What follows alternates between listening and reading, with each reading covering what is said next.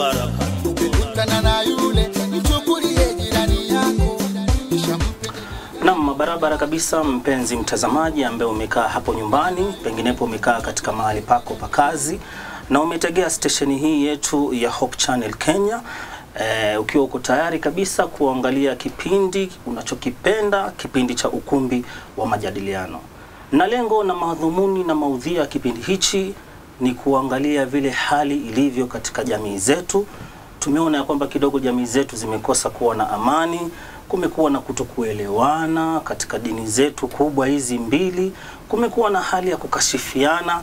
Lakini katika kipindi hichi cha Ukumbi wa Majadiliano, mpenzi mtazamaji, nitakupatia nafasi ama kitakupatia nafasi na fursa uweze kujua ukweli na halisia ya vile mambo yalivyo katika jamii zetu na katika dini zetu hizi mbili.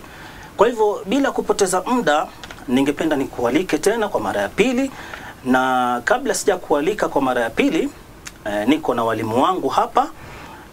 Tuko na walimu katika upande mbili katika dini zetu. Niko na walimu katika upande wa Kikristo na niko na walimu katika upande wa Kiislamu. Basi ningependa niwalete kwako walimu wangu ili basi ukaweze kuwajua. Tukianza na mkono wangu wa kushoto, ambapo kwako wewe mpenzi mtazamaji ni mkono wako wa kulia mwisho kabisa. Tunaona amekaa mwalimu anaitwa Mwalimu Timothy Mwichumi. Karibu mwalimu. Asante sana bwana mwenyekiti na fursa hii nzuri ambayo umenikabidhi. Na nasema ni asante kwa sababu kama alivyosema mwenyekiti, jina langu naitwa Timotheo Mwichumi. Yesu ni Bwana. Naam, asante sana mwalimu Timotheo Mwichumi. Na anayemfuata pia ni mwalimu katika upande wa Kikristo, anaitwa Mwalimu Hezron Fondo. Karibu mwalimu. Ujambo mpenzi mtazamaji, nashukuru sana kwa kupata nafasi hii ya kuweza kufika katika studio hizi za Hope Channel Kenya. Naitwa Hezron Fondo kutoka Mombasa, mimi ni Mkristo. Karibu kwenye kipindi. Naam, hao ndio walimu wangu ambao basi watakuwa leo hii wakizungumzia masala ambayo nitawauliza mimi kama mwenyekiti, lakini watakuwa wakituambia kulingana na Ukristo na kulingana na maandiko matakatifu ya Biblia. Naam, nikiwachana na walimu wangu wa Kikristo, basi ninaingia moja kwa moja katika walimu wangu wa Kiislamu, na nitaanza na mwalimu pale anaitwa Ustadh Yusuf Muhammad. Karibu Ustadh. Asante sana mwenyekiti.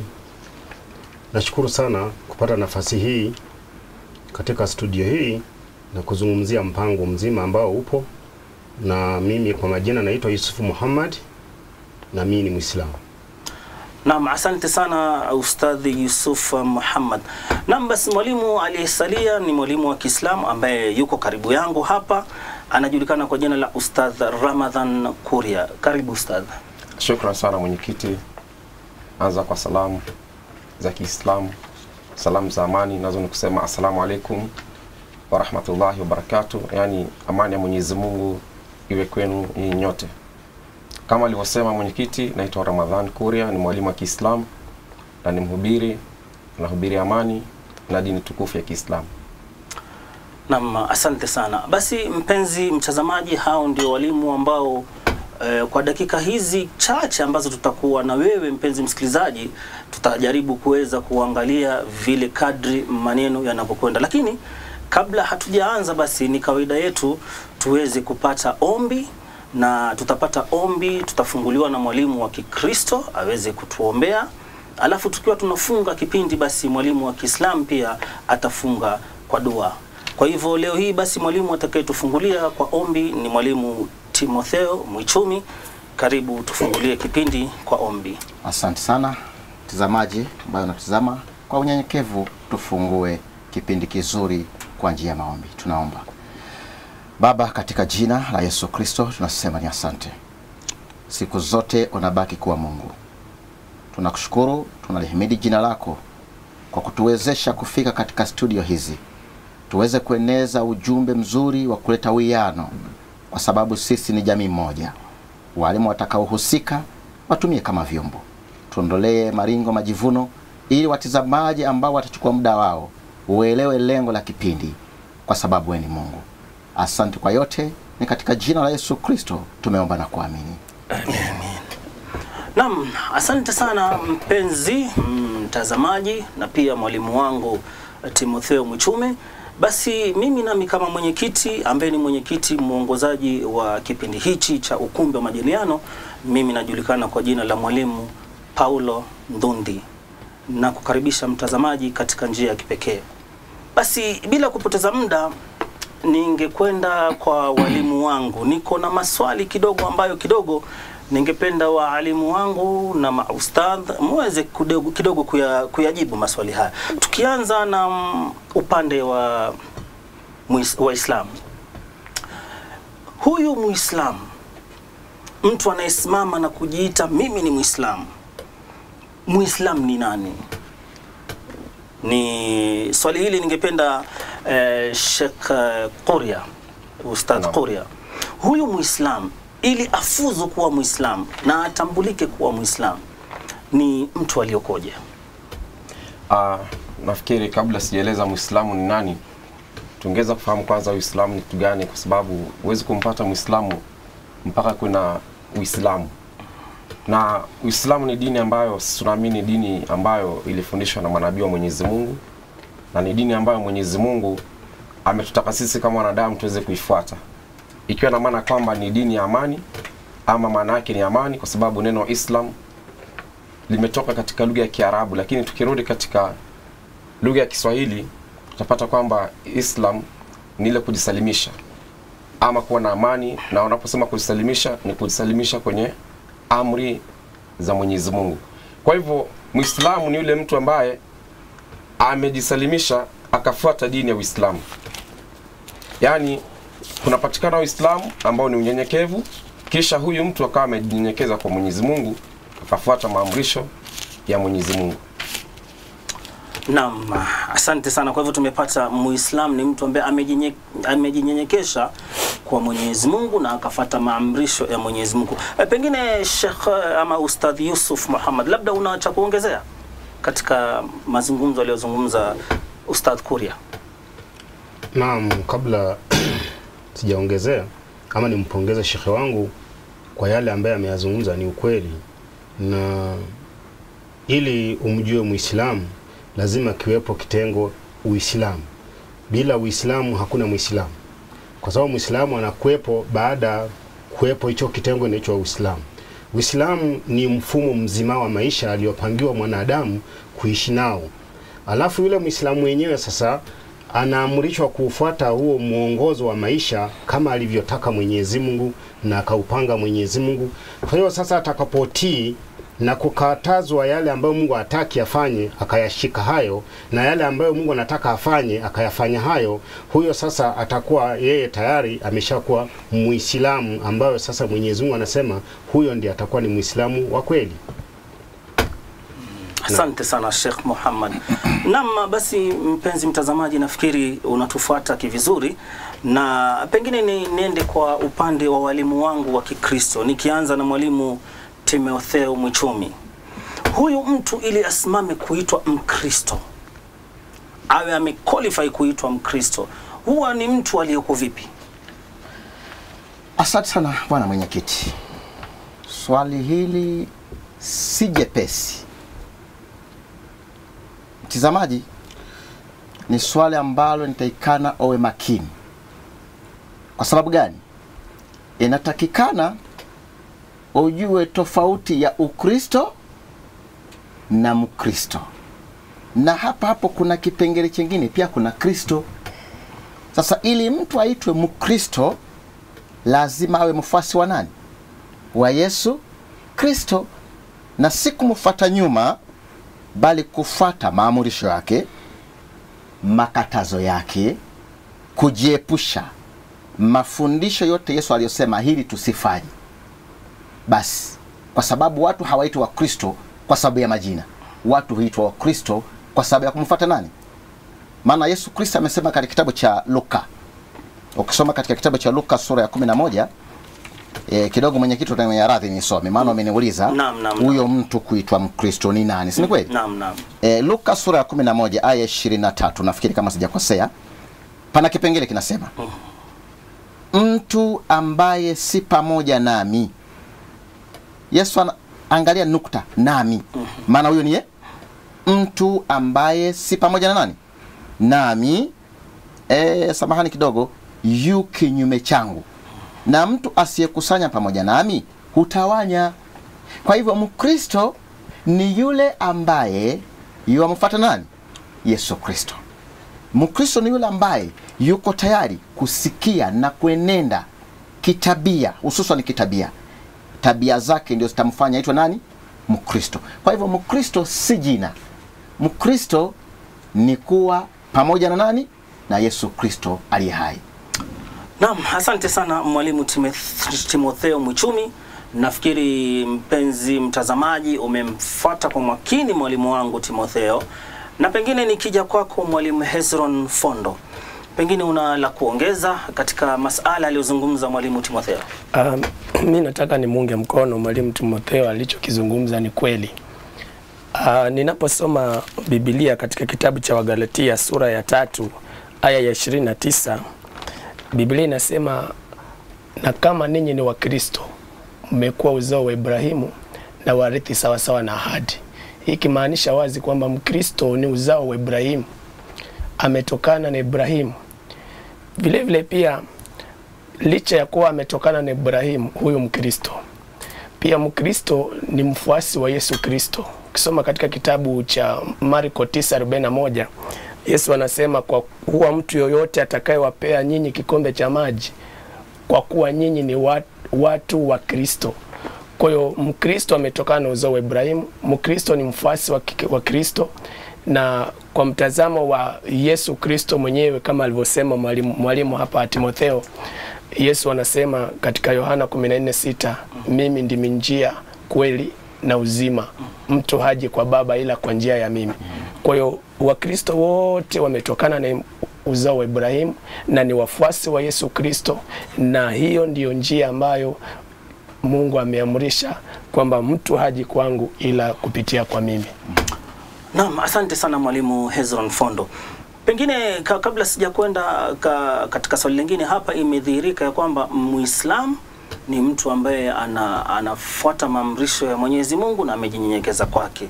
Na Mkristo tumeona ni uzao wa Ibrahimu, pia ni mfuasi wa Yesu Kristo na ambaye ndiye Kristo. Pengine sasa nikiuliza swali kidogo katika ndugu zangu Waislamu, je, upo ushahidi wa kuonyesha labda huenda pia naye Muislamu ni uzao wa Ibrahimu kama tulivyoambiwa labda? Naam, bila shaka sisi Waislamu tunaamini kwamba Nabii Ibrahim alikuwa ni baba yetu, yani kiimani.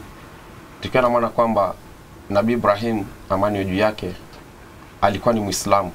Na tukisoma katika Qur'ani kwa tafsiri ambayo ni imetafsiriwa kwa lugha ya Kiswahili, nitasoma katika sura 22 aya ya 78. Kisha tusikie Mwenyezi Mungu anasema vipi. Kuna maandiko mawili nitasoma, lakini kwanza nitaanza na hii ambayo inasema, napiganieni dini ya Mwenyezi Mungu kama inavyostahili kupiganiwa. Na hapa watu elewe vizuri, unaposema kupigania sio hatujasema kwamba uchukue bunduki uende ukamvamia mtu kama unapigania Uislamu. Sio maana yake. Tunaposema kwamba tunapigana na madawa ya kulevya, huwa ni ile kupinga ama ile kutetea ile njia sawa. Ukawa unaamrisha watu kwamba fuateni njia nzuri, kisha ukawa na wakataza ama wanaonya kufuata ile njia ambayo haifai. Kwa hivyo Mwenyezi Mungu anasema, naipiganieni dini ya Mwenyezi Mungu kama inavyostahili kupiganiwa. Yeye amekuchagueni muwe umma ulio bora. Kwa hivyo ubora wetu ni nini? Mwenyezi Mungu anasema, wala hakuweka juu yenu mambo mazito katika dini, yani dini hii ya Uislamu. Nayo dini hii ni mila ya baba yenu Ibrahimu. Yeye Mwenyezi Mungu alikuiteni Waislamu tangu katika vitabu vya zamani huko. Yani ikiwa na maana kwamba sisi Waislamu tunaamini kulikuwa na kitabu kama Taurati ambayo alipewa Nabii Musa, amani juu yake, na vile vile kuna Zaburi ambayo alipewa Nabii Daud, na vile vile kuna Injili ambayo Bwana Yesu aliweza kukabidhiwa, na Qur'ani ambayo ilikuja na Mtume Muhammad sallallahu alaihi wasallam, na amani juu yao wote manabii hao ambao nimeweza kuwataja. Kwa hivyo Mwenyezi Mungu amesema ametuita sisi Waislamu, na kama nilivyotangulia kusema kwamba Muislamu anaitwa Muislamu kwa sababu ya kule kujisalimisha na kufuata maamrisho ya Mwenyezi Mungu. Kwanza ukaamini kwamba Mwenyezi Mungu ni mmoja, na vile vile ukaamini na malaika zake, ukaamini na vitabu ambavyo nimeweza kuvitaja, na vile vile na mitume ambao waliweza kutumwa na Mwenyezi Mungu wakaja na hivyo vitabu kuweza kufundisha wanadamu. Na huo ndio Uislamu. Kwa hivyo hapa Mwenyezi Mungu anasema kwamba yeye Mwenyezi Mungu alikuiteni Waislamu tangu katika vitabu vya zamani huko, na katika Qur'ani hii pia umeitwa jina hilo, ili awe mtume shahidi yenu juu yenu, na nyinyi mwe shahidi mashahidi juu ya watu wote. Basi simamisheni sala na toeni zaka na shikamaneni pamoja kwa ajili ya Mwenyezi Mungu. Yeye Mola wenu Mola mwema alioje na msaidizi mwema alioje. Kisha tukirudi hapa tumeona hapo kwamba Nabii Ibrahim ndiye baba yetu wa imani. Tumeambiwa mila hii ya Uislamu, yani mila, yani tabia, ule unyenyekevu, Nabii Ibrahim aliweza kunyenyekeza na akawa tabia zake ni kujisalimisha kwa Mwenyezi Mungu. Kwa hivyo ndio ikaitwa mila, kwa sababu ukirudi kwenye lugha ya Kiarabu tumekopa maneno mengi sana ambayo yanapatikana katika Kiswahili. Kwa hivyo utapata maneno mengine huenda labda isimaanishe kama ulivyojua wewe, lakini mila hapa inamaanisha ile tabia ama mfumo ambao aliweza kufuata Nabii Ibrahim.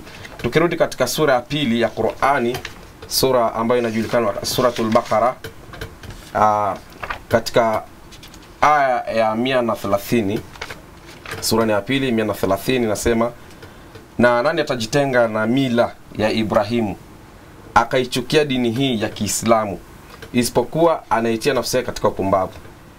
Na kwa yakini sisi tulimchagua Ibrahimu, Mwenyezi Mungu anasema sisi tulimchagua Ibrahimu katika dunia, na kwa hakika yeye katika akhera atakuwa miongoni mwa watu wema kabisa. Kwa hivyo hapa tunaweza kuona kwamba Nabii Ibrahimu aliweza kuchaguliwa na Mwenyezi Mungu aweze kufuata utaratibu wa kuwa Muislamu ama kujisalimisha kwa Mwenyezi Mungu.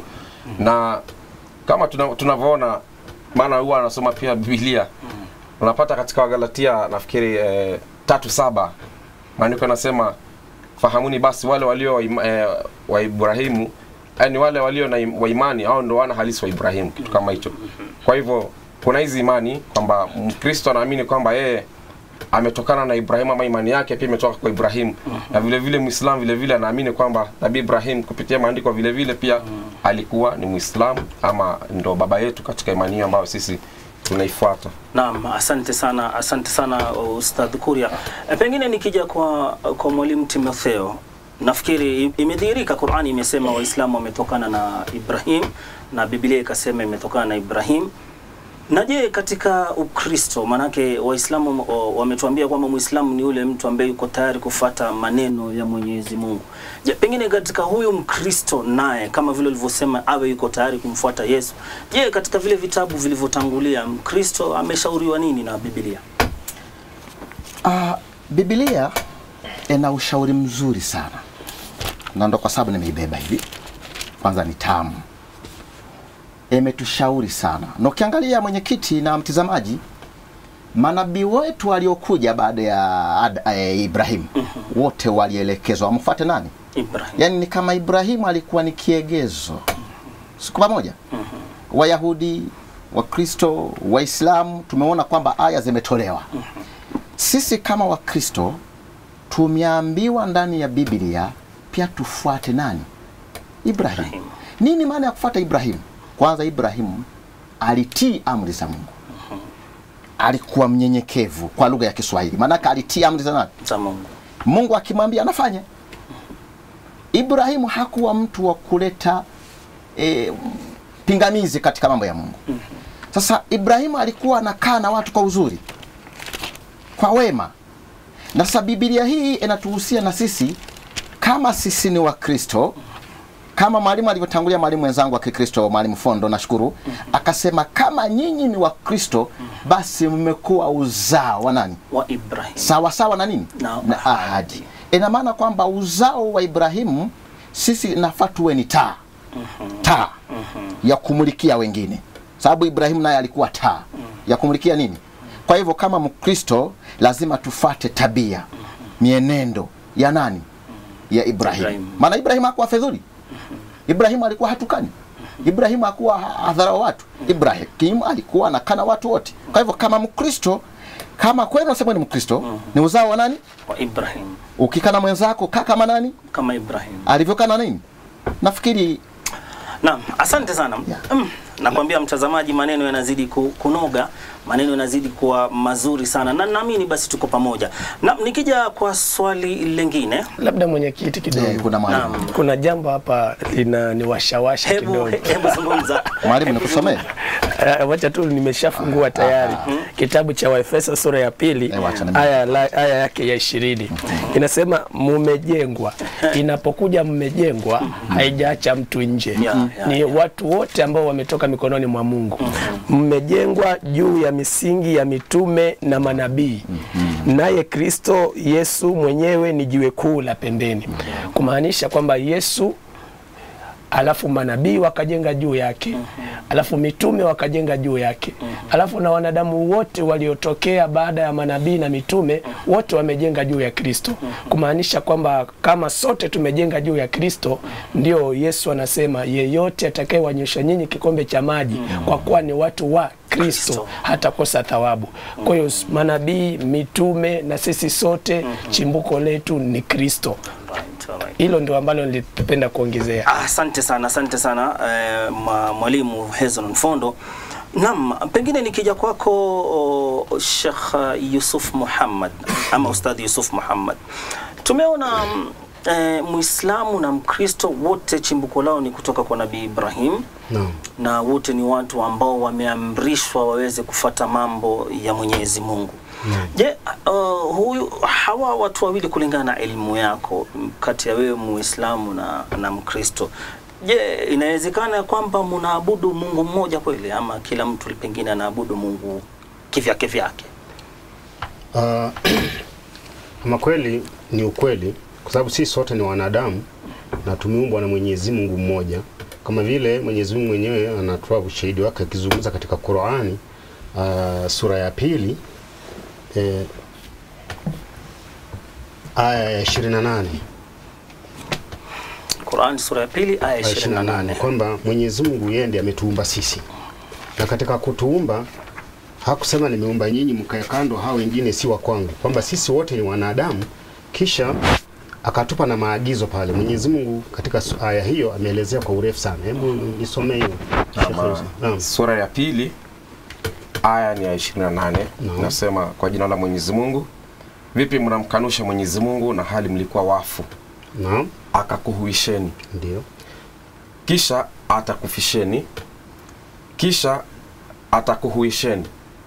Yani atakufufueni. Kisha kwake mtarejeshwa atakapo kufufueni. Sasa hapa Mwenyezi Mungu kwanza anatupa chimbuko letu sisi kwamba yani kutokuwepo kwa wanadamu inakuwa ni yani ile inaita yani sasa ni wafu. Na kuna wafu aina mbili, kuna wale ambao wapo duniani wanatembea, wamsiomjua Mwenyezi Mungu, wanaingia katika grupu la wafu. Alafu sasa huu wafu ambao Mwenyezi Mungu anazungumzia ni kutokuwepo kwa wanadamu, yani bado hatujaumbwa bado. Kwa hiyo sasa tulipoumbwa na Mwenyezi Mungu ikawa tunatengana. Sasa kuna watu wanataka kukufuru Mwenyezi Mungu, wanasema huyu hata Mungu mwenyewe ndio hayuko kabisa, hakuna huyo Mungu. Unaona, kuna wale wanasema Mungu yupo. Sasa anauliza swali, vipi mnanikufuru na wakati nyinyi wote mlikuwa wafu? Kisha nikakuisheni, maana tukazaliwa tukawepo. Kisha anasema nitakufisheni. Unaona? Kwa hiyo Muislamu anakufa na Mkristo anakufa. Unaona? Sasa baada ya hapo akasema ametuumbia kila kitu kiko tayari. Baada ya hapo Mwenyezi Mungu anamwamrisha Mtume Muhammad sallallahu alaihi wasallam kwamba awaambie watu kwamba yani Mola wetu ni Mola wenu. Kwa sasa Mungu wetu sisi muumbaji ameumba kwa tabaka mbalimbali. Na alipoumba kwa tabaka mbalimbali, kwa mfano sasa tuseme kama Nabii Adam alayhisalam, tukisoma kwamba yeye aliumbwa kwa udongo. Kwa hiyo hakuna mwanamke aliyetumika kupitia nani? Adam. Sasa wanadamu wengine nao walikuja kupitia kwa jinsia mbili tofauti, yani mke na mume. Lakini kuja kwa Nabii Isa alayhisalam, kwa sababu ni kiumbe cha Mwenyezi Mungu, ni mtume wa Mwenyezi Mungu mtukufu, pia akaumbwa kwa njia ambayo ni tofauti na watu wengine. Hata sisi sote tunakuwa katika Mungu mmoja aliye muumbaji. Kwa hivyo unapomwona Mkristo akitaja Mungu, Muislamu anapotaja Mungu, kusudio lake ni yule yule aliyeumba mbingu na ardhi. Ukisema kwamba ni yule yule aliumba, hapo kimantiki ya lugha ni sawa. Sasa pale tunaingia sasa pale katika sura ya 76 aya yake ni ya kwanza katika Qur'ani. Mwenyezi Mungu anaweka wazi sasa. Anasema kwamba sisi wanadamu, yani mwanadamu kabla yani karne nyingi hakuepo na hakuwa kitu ambacho kinaweza kutajika. Lakini Mwenyezi Mungu pale alipomuumba kuna vitu alimpa ya kufanya yeye aweze kufikiria. Hebu nisomee hiyo sura ya 76 aya yake ni ya kwanza mpaka 3 hivi. Inaitwa sura Ad-Dahr. Na inasema hivi: kwa jina la Mwenyezi Mungu mwingi wa rehema mwenye kurehemu. Inasema hakika ulimpitia binadamu wakati mrefu katika dahari. Naam, kwa sababu anapotaja binadamu ni binadamu yeyote, wewe, mimi na wengine kama watazamaji. Sasa sisi wote ni binadamu. Kwa nini tunaitwa binadamu? Kwa sababu Adam huwezi kumuita binadamu. Anaitwa Adam. Ni chimbuko la sisi. Sisi tunaitwa yani ni mtoto wa Adam. Sasa sisi tumeumbwa kutokana na Adam. Ndio maana tunaitwa binadamu ni mmoja, wanadamu ni wengi. Ni Mwenyezi Mungu anasema umempitia muda mrefu binadamu kufanyaje? Akiwa kama kitu kisichotajika. Naam. Inaendelea kusema hakuwa kitu kinachotajwa. Naam. Binadamu ndiye kiumbe cha mwisho kuletwa ulimwenguni. Ndio. Naam. Sasa ndio sisi sasa tumeletwa wapi? Ulimwenguni. Lakini tukiendelea paka pale chini, Mwenyezi Mungu anasema nilimpa macho na masikio. Unaona nilimpa macho na masikio. Kisha nikamwekea njia mbili. Awe ni mwenye kushukuru, awe ni mwenye kukufuru. Sasa pale itategemea mtu ameamua kupita njia gani. Unaona Naam. Na labda mwenyekiti sikukati, lakini pale labda ni kuunga tu mkono majibu ya ndugu yangu Sheikh Yusuf. Ni kwamba sisi tunaamini Mwenyezi Mungu ni mmoja. Na ndio itikadi ya Muislamu. Huwezi kuwa Muislamu mpaka kwanza ukiri kwamba Mwenyezi Mungu ni mmoja. Useme la ilaha illa Allah, yani ukanushe miungu mingine yote, kisha ukubali Mwenyezi Mungu mmoja. Na tunaamini kwamba huyu Mwenyezi Mungu mmoja kamuumba Mkristo, kamuumba Muislamu, kaumba wale ambao ni baniani na hata wale wasiokuwa na dini. Na labda kwa shahidi wa aya ukisoma katika sura 29 aya 46, Mwenyezi Mungu anasema hivi: wala msibishane na watu waliopewa kitabu kabla yenu. Tunajua kama nilivyotangulia kusema kuna vitabu vilikuja kabla ya Qur'an. Wala msibishane na watu waliopewa kitabu kabla yenu, ila kwa yale majadiliano yaliyo mazuri. Isipokuwa wale waliodhulumu miongoni mwao, nasemeni tunaamini yaliyoteremshwa kwetu na yaliyoteremshwa kwenu. Sawa Kisha Mwenyezi Mungu anasema Mungu wetu na Mungu wenu ni mmoja. Nasi ni wenye kunyenyekea kwake. Ikiwa na maana kwamba sisi Waislamu tunanyenyekea kwa huyo Mwenyezi Mungu mmoja, muumbaji, ambaye aliyeumba wasiokuwa sisi Waislamu na kaumba Waislamu. Na kila kitu ambacho wewe unakiona wewe msikilizaji ama mtazamaji, na kila hata ambacho huwezi kukiona kwa macho yako, kile umewahi kukisikia na kile ambacho hujawahi kusikia hata habari zake, chochote kile, mbingu na ardhi na vyote vilivyomo, vyote ni viumbe vya Mwenyezi Mungu huyo mmoja. Alright, asante sana. Hayo ni majibu kwa ndugu zetu Waislamu, mpenzi msikilizaji na mtazamaji. Sasa swali hili linalipeleka kwa walimu wangu wa Kikristo, nikija kwako mwalimu Hezron Fondo. Je, tumeona kuna usawa kidogo wa Mkristo na Muislamu. Je, kwa mtazamo wako bwana Fondo, hivi watu wawili hawa wanaabudu Mungu mmoja? Sitasema mimi, wacha niulize maandiko. Naposoma kitabu cha, napenda sana vile Muislamu amesema kwamba Mungu wao na Mungu wetu. Sikuwa ninajua hiyo aya ili nasema Mungu wetu na Mungu wao ni mmoja. Lakini hata hivyo unapokuja katika Biblia, kitabu cha Malaki sura ya 2 aya ya 10, kuna swali hapa linaulizwa ambalo tayari ustadi naona ameshalijibu. Je, Malaki 2 aya ya 10. Je, sisi sote, inapokuja sisi sote inakusudia viumbe vyote. Sisi sote hatuna baba mmoja? Mungu aliyetuumba siye mmoja? Kwa hiyo Biblia tayari inatupa changamoto kwamba sisi sote tuna baba mmoja na sisi sote tuna Mungu mmoja aliyetuumba. Na hili limedhihirika wazi hata katika maumbile. Namna alivyoumbwa Mkristo ndivyo alivyoumbwa Muislamu. Namna alivyoumbwa Muislamu ndivyo alivyoumbwa Mkristo. Baniani, Kalasinga, Shinto, wote namna alivyoumbwa inadhihirika wazi kwamba tunaye Mungu mmoja. Na ndio maana kama Mungu angekuwa mmoja, labda yule wa Waislamu angewaomba kichwa kinaangalia pande hiyo, wa Wakristo yani kila mmoja akaonyesha ustadi wake na umaarufu wake. Lakini kwa sababu sote tunaabudu Mungu mmoja, ndio maana hata katika maumbile tunaona kwamba tuko sawa. Vile vile pia katika kitabu cha Matendo, labda nitamalizia hii, Matendo sura ya 26 Matendo sura ya 26 aya ya Matendo sura ya 26 kuna maneno mazuri sana ambayo yanazungumziwa hapa. Matendo 26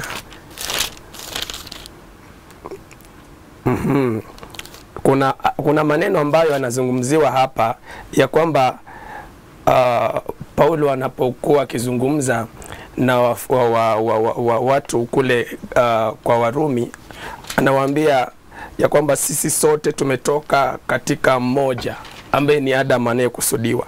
Na tena katika huyo mmoja Mwenyezi Mungu ameumba makabila mbalimbali. Katika huyo mmoja ameumba mataifa mbalimbali. Katika huyo mmoja tena Mwenyezi Mungu huyo ameumba lugha mbalimbali katika huyo mmoja, ili wamtafute Mungu ingawaje ni kwa kupapasa wakamwone Mungu hawi mbali nao. Kumaanisha sote tumetokamana na Mungu mmoja, na Mungu ameweka ndani yetu uchaji Mungu. Ndio unakuta kila kabila lina hali ya kutaka kuabudu. Kwa nini? Kwa sababu Mungu ameweka ndani ya binadamu chembe chembe ya kutaka kuabudu. Kwa hiyo ninachotaka kusema ni kwamba Mungu wetu ni mmoja na ndiye aliyetuumba sisi sote.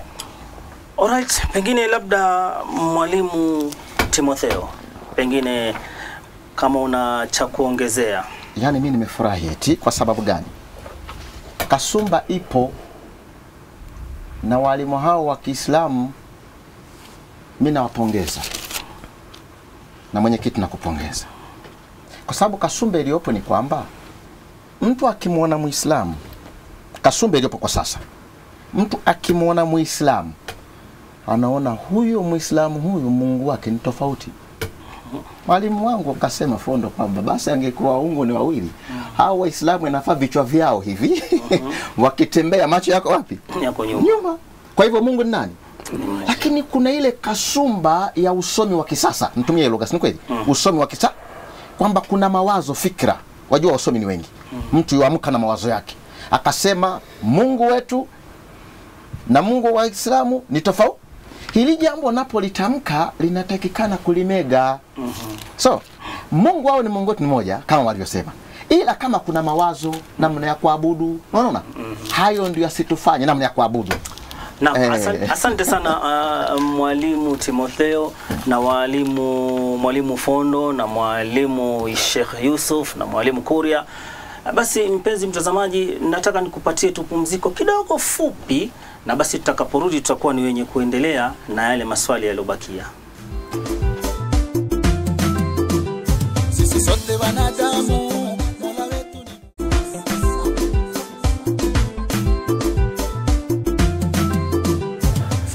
Naam, karibu tena mpenzi mtazamaji. Tulikuwa tunaendelea na kipindi chetu Ukumbi wa Majadiliano, na leo tulikuwa tunaangalia tu ile hali ya kuanza, na tutakuwa tukiendelea na vipindi hivi, tutajifundisha mambo mengi sana. Kwa hivyo mpenzi mtazamaji, usiwe mbali, endelea tu kutegea ama kuangalia channel yetu hii ya Hope Channel Kenya, ili basi uweze kupata makubwa na elimu nzuri zaidi. Naam, kabla hatujakwenda mapumzikoni tulikuwa tunaangalia, je, ni kweli ama je watu wawili hawa Muislamu na Mkristo wanaabudu Mungu mmoja? Tukafikia mahali imefikia kwamba wasiwe wanakejeliana, wasiwe wanadharuliana. Kwa hivyo nataka nimpatie nafasi mwalimu wangu Sheikh Ustadh Kuria ili atuzungumzie zaidi na atufafanulie zaidi swala hili. Karibu mwalimu. Shukrani sana mwenyekiti. Na kama walimu wenzangu walivyosema upande wa Kikristo ni kwamba Mwenyezi Mungu muumba ni mmoja, aliyetumba sisi ni mmoja na alituma kwa malengo. Na nikirudi kwenye Qur'ani sura ya 49 tusikie Mwenyezi Mungu anasemaje. 49 aya yake ni ya 13. Kwa wale ambao wanaandika ni vizuri waandike kisha akaweza kujisomea. Na ni vizuri pia hata kama wewe ndugu sio Muislamu uwe na Qur'ani inapatikana, ili uweze kunukuu maandiko kama haya ukasoma polepole ukiwa umetulia kwako nyumbani. Inasema hivi, kwa jina la Mwenyezi Mungu nitaanza. Enyi watu, kwa hakika tumekumbeni nyote kwa yule mwanamume mmoja Adamu, naamini pande zote wanakubaliana kwamba mwanadamu wa kwanza ni Adam, ama mtu wa kwanza ni Adam, na yule mwanamke mmoja Hawa. Na tumekufanyeni mataifa na makabila mbalimbali ili mjuane tu basi, sio mkejeliane. Hii ni Qur'ani. Hakika aheshimiwaye sana miongoni mwenu mbele ya Mwenyezi Mungu ni yule amchaye Mungu zaidi katika nyinyi.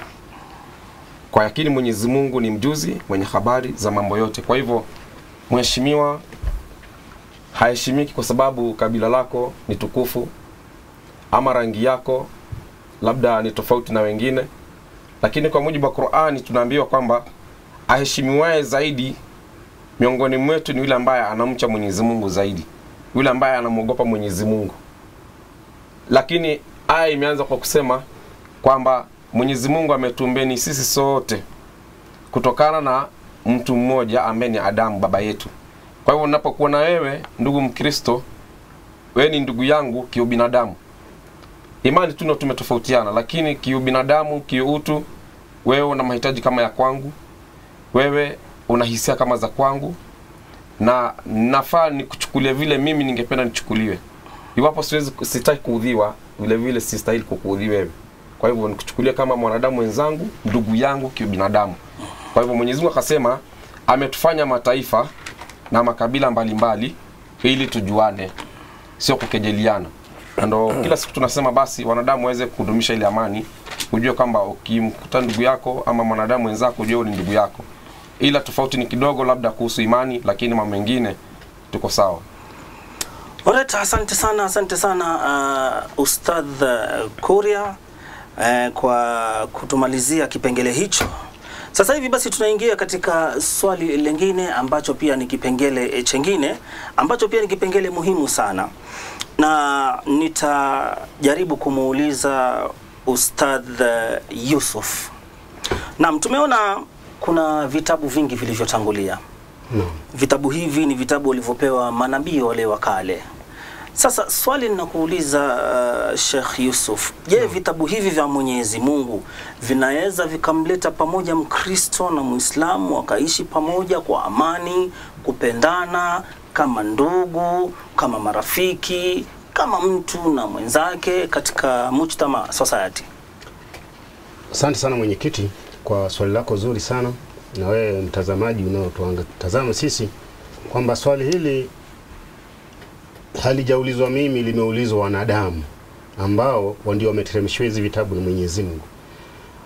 Umuhimu wa vitabu kuja hapa ni kwa malengo ya kumjenga yule mwanadamu, kama vile anavyosema Mwenyezi Mungu Subhanahu wa Ta'ala katika sura ya pili aya yake ni ya 213. Sura ni ya pili aya 213 kitabu cha Qur'an. Inaanza kwa kusema Bismillahirrahmanirrahim, yani kwa jina la Mwenyezi Mungu mwingi wa rehema mwenye kurehemu. Inasema watu wote walikuwa wa dini moja ya haki aliyokuja nayo Nabii Adam. Sasa tunarudi pale pale kwa Adam. Hapa dini isije ikaeleweka vibaya, ule ni muongozo. Kwa hiyo hauwezi kuwa na muongozo tofauti na ule ambao Mwenyezi Mungu ameutengeneza. Kwa hiyo neno dini ni muongozo ambao umetengenezwa na Mwenyezi Mungu. Mwanadamu aishi kwa huo muongozo, akae kwa huo muongozo, na asitoke nje ya ule muongozo. Kisha Mwenyezi Mungu anasema sisi sote tuliona na muongozo gani? Mmoja. Hebu endelea kidogo pale. Endelea kwa kusema kisha wakahitilafiana. Sasa wanadamu hawa walipokuwa sasa tayari kila mtu anataka kuleta elimu yake, mwingine anakuja na fikira zake, wakaanza kutafautiana. Kabla vitabu wakatofautiana kabla hapo. Sasa Mwenyezi Mungu alipoona kwamba wametofautiana, lengo sasa ili wawe pamoja kutakuwaje? Mwenyezi Mungu akaleta nini? Akaleta vitabu, ndio. Inasema basi Mwenyezi Mungu akawaleta manabii watoa habari njema na waonyao. Ndio. Hawa manabii kuletwa kwao ni kuonya hawa wanadamu ambao wanataka kutofautiana. Waonywe na hawa mitume ambao ni wanadamu kama sisi, lakini Mwenyezi Mungu akawachagua kwa ubora. Kisha waonye hawa wanadamu warudi katika nje ile ya muongozo mmoja. Naam. Na pamoja nao ndio akawateremsha vitabu vilivyoshikamana na haki. Sasa Mwenyezi Mungu sasa akateremsha nini? Vitabu. Sio neno vitabu, sio kitabu, vitabu. Maana ni viko nyingi. Hivi vitabu vimeshikamana na nini? na haki. Sasa kazi ya vitabu ni nini? Mwanadamu anapokosea ifanyike nini? Kumbe kitabu kina shughuli yake muhimu kwa ajili ya mwanadamu. Hebu endelea. Inaendelea kusema ili vihukumu baina ya watu katika yale waliohitilafiana. Ndio sasa pale tumeenda itilafu, tunarudisha turudi kwa kitabu cha nani? Cha Mwenyezi Mungu kiweze kutuweka pamoja. Kwa nini wewe ende hivi, kwa nini mimi niende hivi? Pamoja na hayo bado Mwenyezi Mungu akaleta tena jambo lingine ambalo ni zuri, ili tuone kama tunaweza kuja pamoja. Baada ya kuja vitabu, huwezi kuwa mbali na mimi niwe mbali. Akasema hivi katika sura ya 3 aya 64. 3:64. Sasa Qur'ani. Tunaingia katika sura ya 3:64. Inasema Qur'ani takatifu, sema, ndio, enyi watu mliopewa kitabu cha Mwenyezi Mungu. Kumbe kuna watu walipewa vitabu mbele cha Mwenyezi Mungu kabla ya kitabu gani? Ya Qur'ani. Kulikuwa na vitabu vya Mwenyezi Mungu hapo mbele. Sasa Mwenyezi Mungu sasa anaongea na hao, na sisi wewe anaambiwa aseme hapa ni Muhammad awaambie wale watu kwamba enyi mliopewa kitabu cha Mwenyezi Mungu wafanyeje? Inasema Mayahudi na Manasara. Mayahudi, yani kusema Wayahudi ni wale tu Wayahudi kawaida. Manaswara hapa inakuja ni Wakristo. Na hapa tayari kwa studio, ndugu zangu watazamaji, tuko na walimu wa Kristo, mwenyekiti Mkristo. Sasa hapa wanazungumziwa binadamu aina ngapi? Mbili. Kuna Myahudi na kuna Mkristo. Lakini anaambiwa aseme nani? Ni Muislamu. Naam. Endelea nani? Anaambiwa awaambie Wayahudi na Manaswara. Awaambie nini sasa? Njooni katika neno lililo sawa baina yetu na baina yenu. Neno lililo sawa hapa ni kitabu cha Mwenyezi Mungu. Kwa hiyo tukirudi katika kitabu cha Mwenyezi Mungu, tutakuwa katika njia anayoitaka Mwenyezi Mungu. Ndio kwa hiyo kitabu hichi kimeletwa kuwalinda wanadamu, kuwajenga wanadamu wawe katika njia iliyo sahihi ambayo Mwenyezi Mungu ameichagua. Kisha sasa kama kutakuwa hakuna pengine kuelewana katika ule mjadala, Mwenyezi Mungu anasemaje pale? Inaendelea kusema hivi, njooni katika neno lililo sawa baina yetu na baina yenu, ya kwamba tusimwabudu yoyote ila Mwenyezi Mungu, na wala tusimshirikishe Mwenyezi Mungu na chochote. Kumbe isiwe shiriki, tusiwe na vikundi vingine kwamba tunamweka pamoja na Mwenyezi Mungu. Isiwepo hiyo. Si tunapokutana sisi tujadili kitabu cha Mwenyezi Mungu, maneno ya Mwenyezi Mungu, ili si sote tuweko na kitabu kwa njia iliyo sawa. Hapo ndio Mwenyezi Mungu anasema tusimshirikishe. Maana ndiye ndiye muumbaji na yeye sisi tumetoka kwake, na maana kwake ndio tutarudi, na vitabu vimeletwa kwa ajili ya kuwarudisha wanadamu pamoja. Naam. Alright, asante sana Sheikh Yusuf ama Ustadh Yusuf. Pengine kwa kuongezea tu Ustadh Ramadhan. Una lolote la kuongeza pengine? Siwezi kosa, sema tu muda huo ndio huo unapungua, lakini kwa kusema hatuwezi kukosa la kuongezea kwa sababu maandiko ni mengi. Na unapouliza kama vitabu vinaweza kuleta watu pamoja, ni kweli, kwa sababu Mwenyezi Mungu ni mmoja, na ni Mwenyezi Mungu ambaye anapenda watu wa kitu kimoja. Ni Mungu wa upendo, ambaye asingetaka isipokuwa mwanadamu mwenyewe ndiye anataka akajitafutia njia ya kupotea, lakini Mwenyezi Mungu kazi yake ni kuongoza. Anasema katika hii sura ambayo tumetoka kusoma, ukisoma katika aya ya 2, nitasoma kwa jina la Mwenyezi Mungu. Aya ya 2 inasema, kwanza, Mwenyezi Mungu hakuna abudiye kwa haki isipokuwa yeye, mwenye uhai wa milele na mwendeshaji wa mambo yote. Amekuteremsha kitabu kwa haki, hiki Qur'ani sasa, kinachosadikisha yaliyokuwa kabla yake. Kisha anaendelea kusema, na aliteremsha Taurati na Injili zamani ziwe uongozi kwa watu. Unaona, kwa hivyo tunaamini Taurati aliyopewa Nabii Musa alayhi salam, ama amani iwe juu yake, na Injili aliyohubiri Bwana Yesu, amani iwe juu yake. Qur'ani inatuambia vitabu hivi vilikuja kuwa mwongozo, ili kuwaongoza watu na ili kuongoza katika njia ya kumwelekea Mwenyezi Mungu. Kwa hivyo ikiwa wewe kwa mfano tunakwenda Mombasa, wewe ukapanda basi, mimi nikapanda pickup, mwingine gari ndogo, na lengo ni kwenda Mombasa, basi itakuwa lengo letu ni moja, kufika wapi? Mombasa. Kwa hivyo lengo la kuleta Mwenyezi Mungu, kuleta Taurati, ilikuwa ni kuongoza wanadamu waweze kumfikia yeye Mwenyezi Mungu na kujua matakwa yake na makatazo yake. Injili ilipokuja, Bwana Yesu alipokuja, maana Qur'ani imetufundisha kuhusu Bwana Yesu, Biblia vile vile imefundisha maneno mengi kuhusu Bwana Yesu. Anasema alikuja kuongoza kilichopotea, ama kuokoa kilichopotea. Kuokolewa hapa ni kuoneshwa njia ya haki, ukaona ifuata hiyo, kwa sababu mwisho wake utapata ule wokovu ambao kila mwanadamu anautafuta. Na vile vile Qur'ani imekuja ili tuongoze sisi watu wote, sio Muislamu peke yake. Mwenyezi Mungu anasema katika sura ya 2 aya 21, enyi watu, ya ayuhan nas. Hapa Mwenyezi Mungu anazungumza na watu, maadamu wewe ni mtu, mtazamaji ikiwa wewe ni mtu, Mwenyezi Mungu anazungumza na yeye, anasema enyi watu, mwabuduni Mwenyezi Mungu Mola wenu ambaye amekumbeni nyinyi na wale wa kabla yenu ili mpate kuokoka. Kwa hivyo Qur'ani vile vile inaitia watu wokovu katika kumwabudu Mwenyezi Mungu mmoja ambaye ndiye muumba wa sisi na wale ambao pia walikuwa kabla yetu. Okay, asante sana. Basi mpenzi msikilizaji, ni ndugu zetu Waislamu wanajaribu kujibu swali ama wamejibu swali linalosema, je, vitabu vya Mwenyezi Mungu vinaweza kutuleta sisi wa Kristo na Waislamu pamoja? Pengine niende kwa walimu wangu wa Kikristo, nikianza na mwalimu Hezron Fondo. Je, hivi vitabu vilivyotangulia mwalimu Fondo, vitabu kama vile alivyopewa Musa, alivyopewa Daudi, kitabu cha Injili na vitabu vingine vile vilivyo ndani ya Biblia, vinaweza vikatuunganisha pamoja sisi wa Kristo na ndugu zetu Waislamu? Naam, asante sana bwana mwenyekiti kwa nafasi hiyo. Nimeshukuru sana alivyosema ndugu zetu Waislamu. Nimefurahia sana kwamba kuna nafasi ya kuja pamoja na kujadiliana maneno yaliyo sawa baina yetu. Lengo ni kumrudia Mwenyezi Mungu.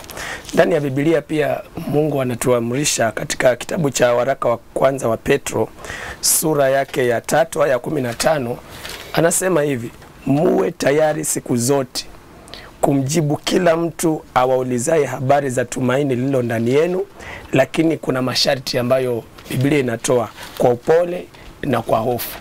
Kwa hiyo sisi kama Wakristo tumepewa fursa, tuko na lile tumaini ambalo linakaa ndani yetu, na tunamwamini Yesu Kristo kama tumaini la pekee la mwanadamu. Sasa Biblia inatuamrisha tuwe tayari kumjibu yoyote atakayetuuliza juu ya hilo tumaini ambalo tunaliamini sisi, lakini yapo masharti. Tutumie upole katika kule kumjibu, na pia tutumie hofu. Na tena pia vile vile ukisoma kitabu cha Mathayo, Yesu anapigilia msumari pale pale akisema hivi katika Mathayo sura ya 11 aya yake ya 16, anasema maneno haya: angalieni mimi na watuma kama kondoo kati ya mbwa mwitu, basi iweni na busara kama nyoka na kuwa wapole kama hua. Kwa hiyo Biblia inatupa fursa ya kujadiliana na watu, kwa sababu ili ni kujibu swali, si mpaka tumekaa umeniuliza swali. Kwa sababu unaponiuliza swali lazima tukae pamoja, ni kusikiliza nini ambacho unakihitaji, tunajadiliana, lakini sharti ni kwamba nitumie hofu, upole, unyenyekevu. Vile vile pia katika Isaya 1:18 Mungu anasema njoni tusemezane. Mungu ametoa hiyo fursa ya kwamba mimi nikae na mwenzangu tusemezane kwa upole, na pia niende mbele za Mungu nisemezane na Mungu wangu kwa upole. Kwa hiyo kuna hiyo fursa ndani ya Biblia ya wanadamu kukaa pamoja na kuweza kusemezana, kuweza kuhojiana, kuweza kujadiliana. Na kwa sababu hiyo, na ndio maana tumekaa hapa Hope Channel Kenya, kwa sababu Biblia imetoa ruksa tukae, tujibizane, tujadiliane, tuhojiane kwa uzuri. Asante sana mwalimu Hezron Fondo. Labda si mwenyekiti hapo ningeongeza kitu kwa sababu maneno hayo. Wacha mwanzo iende kwa Muislamu, kwa mwalimu wa Kikristo, afu nitawapa nafasi. Sawa, hakuna wasiwasi. Naam. Okay, kwa mwalimu wa Kikristo, mwalimu Timotheo Mwichumi, naamini uko na la kuongeza. Kama alivyosema mwalimu Ramadhani, muda ndo mbovu. Lakini yapo vitabu vyenyewe vya Mungu havina makosa. Maana kama vina makosa basi Mungu ana makosa. Mawazo ya kibinadamu. Tazamaji, nataka unielewe. Mwalimu wa Kikristo kasema aya nzuri sana. Na mimi kuongeza kwamba laiti tungefuata vitabu vya Mungu. Vitabu vya nani? Mungu. Hakuna siku utamuona mwenzako hafai. Lakini kuna ile kasumba, mfano kama aya moja hapa mwalimu kiongezea katika kitabu cha Wakolosai. Maana umetuza vitabu vitatuleta pamoja. Wakolosai sura ya 4 aya yake ya 5 inasema hivi: enendeni kwa hikima mbele yao walio nje, mkiukomboa wakati. Aya 6, maneno yenu yawe na neema siku zote. Yakikolea munyu, nafikiri munyu kila mtu anajua, mpate kujua jinsi iwapasavyo kumjibu kila nani? Kila mtu. Tatizo kwamba tukitumia mawazo kuacha vitabu hatuwezi kukaa pamoja. Wakati mmoja mimi nikitegemea pastor wa kwangu kanisani anifundishe kuhusu Uislamu. Sawa? Maana hapa ndugu zetu Waislamu tunajadili nao. Nimtegemee pastor kwa ile shule aliyokwenda akasoma kuhusu Uislamu. Nimalizane naye bila kuuliza Biblia. Wakati wote nitaona hao ni maadui. Tuko pamoja? Lakini nikiingia ndani ya Biblia, nikichungulia katika kitabu kingine hapa cha Waebrania, napata pia fungu lingine mwalimu. Maana wanasema muda ndio, lakini ndio maneno mazuri. Waebrania sio? Maana vitabu ndio vitatuleta pamoja. Hakuna mtu mwingine. Waebrania sura ya 12 aya yake ya 14. Inasema, tafuteni kwa bidii. Biblia hiyo. Tafuteni kwa bidii kuwa na amani na watu wote. Hili andiko halijasema tafuteni kwa bidii kuwa na amani kwa Wakristo wote. Kwa watu wote. Muislamu si mtu. Baniani kila mtu.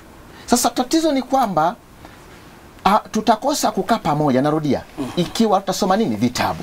Vitabu vinatuambia tuketi kwa pamoja. Kama ni kujadiliana neno la Mungu, tuwe na hekima, sio kuporomosha. Tatizo ni kwamba litaleta tatizo tusiketi pamoja ni hili. Nikimalizia mwenyekiti, samahani. Mimi Timotheo nataka nimhubirie Ramadhani. Nataka nizungumze na Yusufu. Sasa kuna kitu najua kwamba nafahamu Uislamu. Maana nimemwona amevaa kanzu, amevaa kofia, basi ndio Uislamu. Sasa nitakavyomwendea huenda nitamkosea, si Uislamu. Kwa hivyo labda tutofautishe neno ambalo linatufanya tukosana wenzetu. Kama ni Biblia, nikimwona Ramadhani, nikimwona Yusufu, kwanza nitumie hekima. Nimheshimu, nimpende, maana rafiki yangu. Tuko pamoja. Hii itakuwa bora zaidi. Naam, asante sana mwalimu Timotheo. Naam, nimebaki na maswali kadhaa. Pengine labda nilitoa ahadi ya kwamba nitampatia Sheikh Kuria. Naomba nikupe dakika moja Sheikh Kuria, kwa sababu bado nimebaki na vipengele vingi. Naam, dakika moja natosha tu, sawa sawa. Mwenyezi Mungu anasema katika Qur'an, kusoma katika sura ya 16 An-Nahl aya ya 125, anasema waita watu katika njia ya Mola wako kwa hekima na mawaidha mema. Yaani sisi Waislamu tunapewa hiyo amri ya kuwaita watu katika njia ya Mola wetu, yani Uislamu. Kwa njia nzuri. Anasema kwa mawaidha mema, na pia na ujadiliane nao kwa namna iliyo bora. Kumbe kuna mjadala. Kwa hivyo lazima nikuite wewe sio kwa Muislamu, kisha tukae chini tujadiliane. Mwenyezi Mungu anasema na kujadiliana nao kwa namna iliyo bora, sio kwa kuwatukana wao wala kutukana dini yao. Kwa njia hii huwezi kumvuta mtu, na hakika Mola wako ndiye anayemjua aliyepotea katika njia yake, na ndiye anajua walioongoka. Dakika yangu haijaisha. Kisha Mwenyezi Mungu anasema katika sura ya 9:6 nzuri sana. Naam, 9:6 katika Qur'ani, maana watu wengi wameelewa Uislamu vibaya. Na leo hii Muislamu anakuwa hana amani, labda kwa baadhi ya Waislamu kuharibu Uislamu. Uislamu kuonekana vibaya na ukaeleweka visivyo. Uislamu dini ya haki, Uislamu tunaamini dini ya amani na nahubiri amani. Isipokuwa tusije tukauchukulia Uislamu kwa tabia watu wachache. Anasema hivi Mwenyezi Mungu, na kama mmoja wa washirikina akikuomba umlinde ili asikie maneno ya Mwenyezi Mungu, basi mlinde asikie maneno ya Mwenyezi Mungu. Hii ni Qur'ani. Na mshirikina tunajua ni wale ambao hata hawana dini, wengine wanaabudu masanamu. Lakini iwapo atataka kujifunza Uislamu akaniomba nimlinde, Mwenyezi Mungu anasema nimlinde asikie maneno ya Mwenyezi Mungu, kisha akito yakubali, amekataa. Akito yakubali, usimlazimishe wala usimdhuru. Ni Qur'ani ndugu zangu. Bali mfikishe mahala pake pa amani. Qur'ani 9:6. Na kama hataki kufuata Uislamu, na haya ni kwa ajili ya kuwa wao ni watu wasiojua.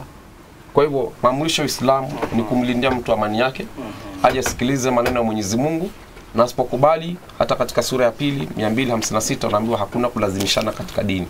Kwa hivyo mtu huyo mfikishe mahali pake pa amani, aende kwa salama na usimdhuru. Mwenyekiti, samahani kidogo, na mimi dakika moja tunakomba ruhusa. Sasa hiyo aya imenigusa. Itakuwa ni ya mwisho hiyo, alafu tunaingia kwa kile kingine. Maana aliposema, maana ni vitabu. Na mimi napenda Biblia. Angalia Yesu huyu anavyotufundisha katika Mathayo 5 aya yake ya 44. Lakini mimi nawaambia, wapendeni adui zenu, waombeeni wanaowaudhi, ili mpate kuwa wana wa Baba yenu aliye wapi? Mbinguni. Maana yeye huangazia jua lake waovu na wema, huanyeshea mvua wenye haki na wasio na haki. Maana yake nini? Kitabu chetu cha Biblia, kama alivyosema mwalimu, Qur'ani inavyowaambia, hata sisi Biblia, kitabu cha Mungu, hakijatuamurisha kumchukia mtu yote. Right. Awe ni nani? Asante sana walimu wangu wa upande wa Kiislamu na walimu wangu wa upande wa Kikristo. Basi kuna kipengele kimoja ambacho nataka tuweze kukizungumza kwa haraka. Manake tumeona kama ni Muislamu ni yule anayefuata maamrisho ya Mungu, Mkristo ni yule anayefuata maamrisho ya Mungu, tena wote wametoka kwa uzao wa Ibrahim. Tena vitabu vyote viwili, Qur'ani na Biblia, vinaamrisha amani, vinaamrisha kupendana, vinaamrisha tuishi kwa umoja. Sasa swali ambalo nataka kidogo tuweze kumalizia, je, huyu Mkristo na Muislamu sasa hivi Sheikh Ramadhan wataitanaje? Sasa hivi pale tulipofikia, Mkristo na Muislamu wataitanaje? Uislamu umetufundisha mambo mengi sana. Na kitu cha kwanza, tukiangalia katika nchi yetu ya Kenya, Waislamu na wasiokuwa Waislamu, Wakristo, Waislamu wanaishi pamoja. Unapata labda kwa mfano katika familia yangu utapata wazazi ni Wakristo, mimi Muislamu, utapata dadangu labda Mkristo ama kaka ni Muislamu. Kwa hivyo tumechanganyikana. Kuna nchi zingine ambazo Waislamu ni 100%. Ama kuna nchi zingine labda Ukristo umeshika 100%. Lakini kwa mfano hapa Kenya, wewe Uislamu unanifundisha mimi kwanza kama Muislamu nilinde haki ya jirani yangu. Na ujirani wetu unaambiwa hesabu nyumba 40. Kwenda hivi 40, kwenda hivi 40, kwenda huko 40 na huko 40. Kama vile serikali ambayo imekuja na mfumo wa nyumba 10, Uislamu umeweka nyumba 40. Kwa hivyo nafaa nikuone kama jirani yangu, nafaa nikuone kama ndugu yangu ambaye tumetofautiana kiimani. Hapa kwa imani tuelewane vizuri. Una imani yako, nina imani yangu. Lakini kutofautiana kwa imani isilete uadui, kwa sababu kama alivyosema Mwenyezi Mungu kwamba tuwaite watu, ama vile Biblia iliyokuambia labda utuite sisi, lazima tutengeze yale mazingira mazuri kwamba watu wakuje pamoja. Kwa hivyo tunafaa kuonana sisi kama ndugu wa baba mmoja ambaye ni Adamu, mama yetu mmoja ambaye ni Hawa. Naam, asante sana Sheikh Ramadhan. Kwa sababu ya muda nisingependa nimpe Muislamu ili swala, wacha nilirushe kwa upande wa Mkristo, mwalimu Timotheo. Je, hawa watu wawili ambao tumeona tokea tulipoanza ya kwamba wako pamoja, imani zao yani kama mbeza fanana japokuwa kila mtu ana imani yake, hivyo nafikiri huyu Mkristo na Muislamu wanaitanaje kiimani? Kama alivyotangulia Sheikh Ramadhani, kiimani tuna utofauti, na huo utofauti hauwezi kutufanya kuwa maadui, lakini kibinadamu marafiki. Kama alivyosema kidogo sema Ramadhani kanukuko Biblia, maana Muislamu anapenda Biblia pia akainuku. Na mimi nimesoma Qur'ani hapo kiasi. Qur'ani imetuambia sisi ni marafiki zao, tuko pamoja. Hiyo ni Qur'ani. Ni kweli, sijui kama sura ya 5 nafikiri kidogo tafadhali tulisome mwenyekiti. Maana swali liloulizwa tunaitanaje, na hatuwezi kutoa jibu kwa mawazo, tutumie vitano, si kweli? Naam, ni kweli. Tunaitanaje? Wale ambao hawajaisikia Qur'ani maishani leo wamesikia, mnaiona ama mnaisikiliza. Kuna jambo mwenyekiti anataka kuelezea msomaji ama mtazamaji, kitu fulani kasumbo liozoea eondoke. Inasomaje Qur'an sura ya 5 aya ya 80 ngapi? Inasema hivi. Naam. Maana swali limekuja kuhusu Uislamu na Wakristo. Inasema hivi, na utawaona walio karibu kwa urafiki. Maana umeenda kwa point direct. Nimeenda kwenye point. Yes. Na utawaona walio karibu kwa urafiki na Waislamu ama kwa Waislamu. Naam. ni wale wanaosema sisi ni Wakristo. Ni Wakristo. Kwa sababu gani? Mungu anaendelea kusifa anasema hayo ni kwa sababu wako miongoni mwao wanavioni. Tulia kidogo. Kumbe katika Wakristo ukiona mtu anakuwa na urafiki na Muislamu, ukiona Mkristo yote anakuwa na urafiki kwa Muislamu, ni msomi. Tafsiri nyingine, kama hana urafiki na Muislamu si nani? Si msomi. Si mimi, ni Qur'ani hiyo. Endelea. Ni kwa sababu wako miongoni mwao wanavioni na wachao Mungu. Sasa tulia. Kumbe ukiona mtu kama sisi tumeketi hivi, mwenyekiti Mkristo, mwalimu Fondo Mkristo, mimi Timotheo kwanza Mkristo haswa, samahane. Maana hawa Waislamu tukaketi nao katika studio ya Kikristo. Ina maana sisi tunamcha nani? Mungu. Tunamcha Mungu. Kwa hivyo ni nini? Marafiki. Na tukijua haki atufanye nini? Labda tungemaliza kabisa. Malizia mwalimu wangu. Bwana tena usije kuonesha. Inasema hivi. Na kwa sababu wao Wakristo hawatakabari, yani hawana kiburi. Wakijua haki tunaifuata tu. Wanaifuata. Kwa hivyo nikikwambia haki kwenye nani utafuata? Ni kweli, kwa sababu hata Yesu amesema ndiye haki yeye mwenyewe aswa. Kwa hivyo mwenyekiti nikimalizia mwalimu achangie ni kwamba kama Mkristo yote ndani ya Biblia tutaitanaji kiimani. Mani nakuja kutofautisha hapa tunapokuja katika sau zao. Ibrahimu kaza Isaka, kaza nani? Ismaili. Sasa kuna huu mkondo ambao tunausukumizia kwamba ni wa Ismaili. Tukubali Mtume Muhammad katoka huko, si kweli?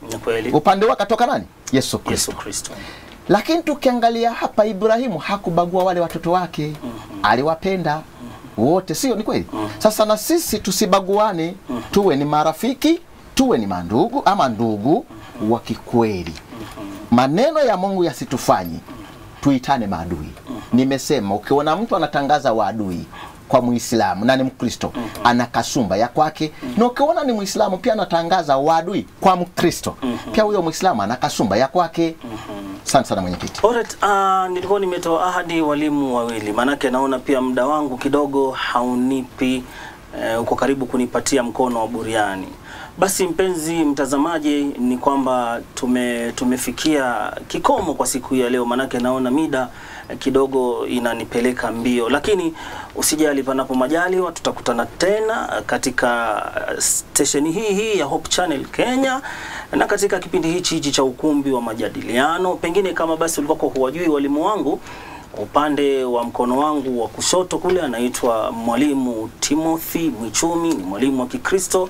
Anayemfuata basi anaitwa mwalimu Hezron Fondo, ni mwalimu katika upande wa Kikristo. Na pia tukija basi katika upande wa Kiislamu anaitwa Ustadh Yusuf Muhammad.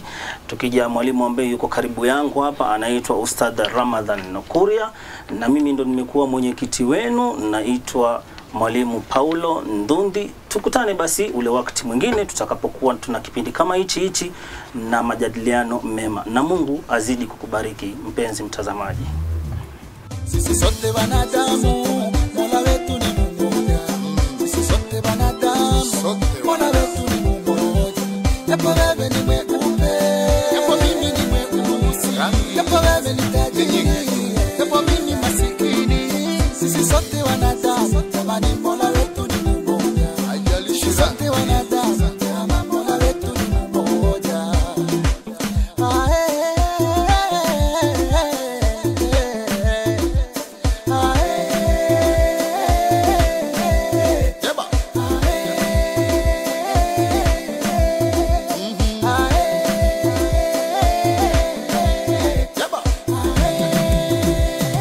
Assalamu alaikum wa rahmatullahi wa barakatuh. Ukikutana na yule